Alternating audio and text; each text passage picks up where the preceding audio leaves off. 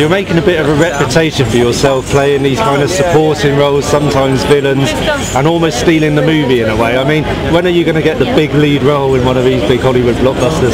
I don't know, you know, it's a kind of reactive profession. I've got to wait for somebody out there to think it's about time now to do that. I mean, I can't really sit at home and say, I'm going to do that now. I mean, stuff comes my way, and if I relate to it and can do something with it, then I'll do it. But, you know, it's coming. It's been a great summer for you though, Kick-Ass and now Robin Hood. I mean, did you expect this 5-6 years ago when you were... No, when I started, when I started, you know, in the movies and thought, that is what I really want to do, you have, I had no idea what would happen. It's funny though that it's all these movies, Sherlock and Kick-Ass and Robin have all come out at the same time, because I don't know if you know what happened. Originally, Robin Hood was meant to go, which meant I couldn't do the other two, but because it was postponed, I was able to do the other two, and because Guy and Matthew are mates, they let me do them at the same time.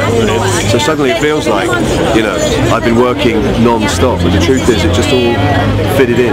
Do you think there would be a sequel? It seems set up for number 2 if this one does one? You know, everything these days is done with a mind to a sequel, and we can be cynical about that and think, you know, it's not a good thing, but the truth is, you know, if people enjoy a movie and they want to see another one, then it gives you the opportunity to make that other one. It would be a shame to think you see some fantastic film and then that's it, you know.